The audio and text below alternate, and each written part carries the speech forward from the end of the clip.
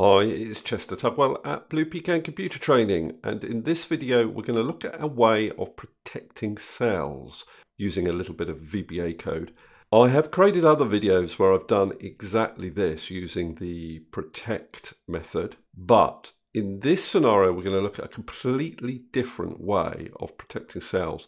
It's a property of the worksheet called scroll area. And you can set the scroll area within each sheet. Anything within the scroll area can be edited, but anything outside the scroll area can't even be selected, let alone edited. But I've already set this up on this sheet. So for example, I can kind of make a change here, but I can't select, let alone edit, anything outside this range of cells. And it's true also for the fitness sheet. I can make changes to all these times here, but I can't select the totals or indeed anything out of the sheet. You may have already done this using the protect method, but this is just an alternative way of doing it. The first thing I would do is name the ranges that I want to remain editable. I've selected that range of sales cells and I'm clicking in the name box up here. And I'm going to call this Sales Edit Area. Press Enter. And then I'm going to go to the fitness sheet.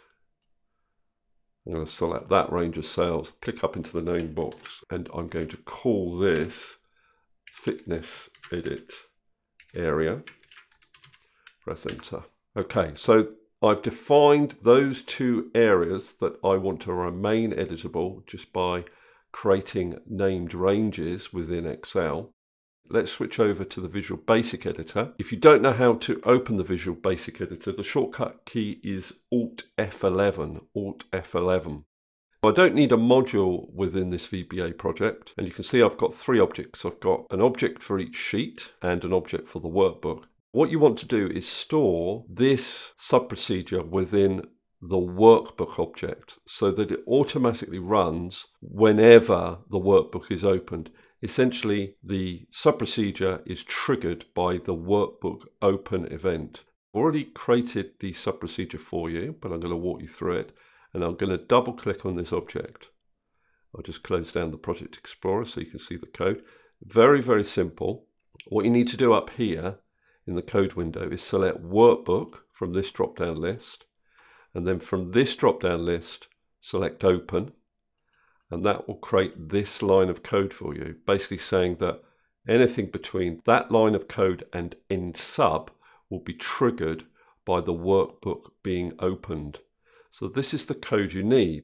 Worksheet sales, whatever you've called your worksheet, dot scroll area equals, and then the name you gave that area on your sheet. And then worksheets fitness.scrollArea equals FitnessEditArea. That's the name we gave this area on this sheet. That is all the code you need to lock those two sheets. Only the relevant areas can be edited.